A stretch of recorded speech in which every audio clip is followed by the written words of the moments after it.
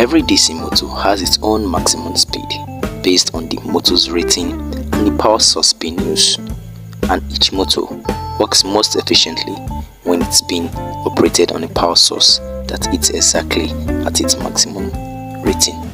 For example, this 6-volt motor here works very much better when it's used with a 6-volt battery. But today's question is, how do you increase the output speed of the motor without having to increase its power source?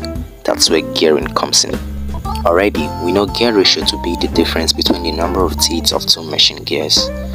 And to get high speed arrangements, we need a bigger gear with more teeth to spin a smaller gear with lesser teeth, and that's what we'll be building today. So let's begin.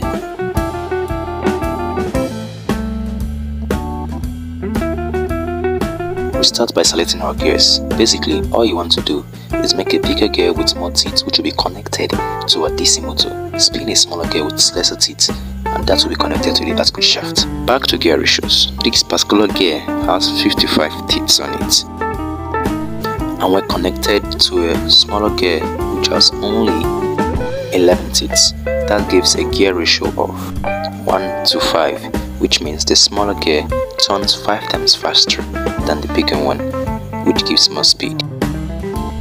You can further increase the speed by adding a smaller gear teeth to the biggest circumference of the other gear. For more speed, the motor is attached to the larger teeth gear, which means it turns the smaller gear faster, increasing the output speed. If you want higher torque, just change the position of the motor to the smaller gear.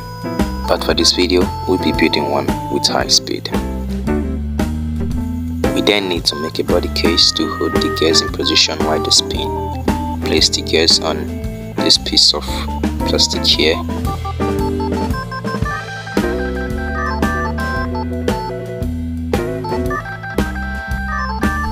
And mark out all the center holes of each gears.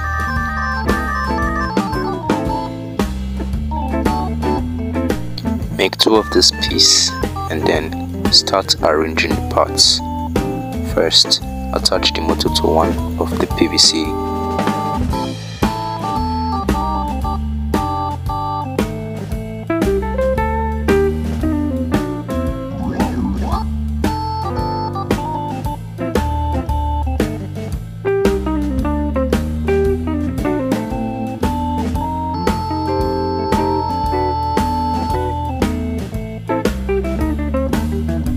Attach the spinning rod for the second intermediate gear.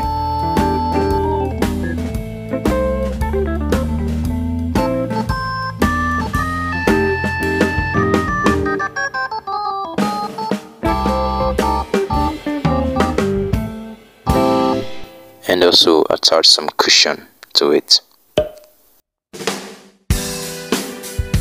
Now we attach the last piece of gearing to our output shaft. Secure it with our super glue.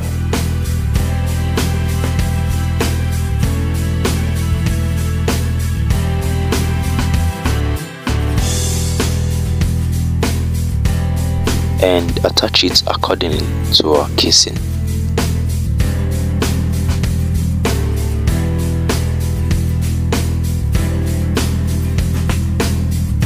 Complete adding the other gears and test manually to see how well it works.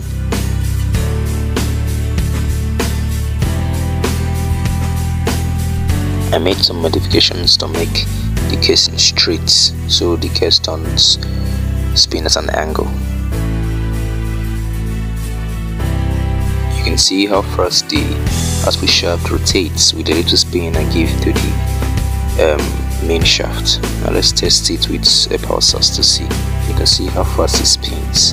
The gear ratio here is 1:20, which means the output shaft runs 20 times faster. Now secure the rotating shafts and attach the other piece of casing to complete the gearbox.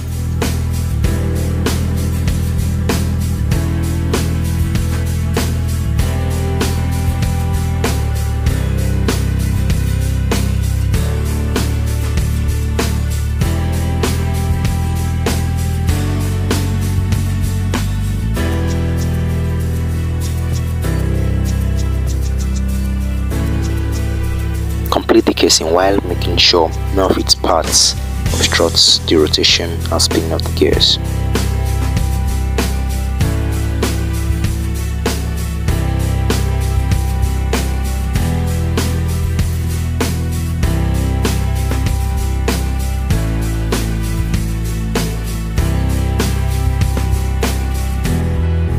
Finish up all edges. That's it, our high-speed gearbox is ready.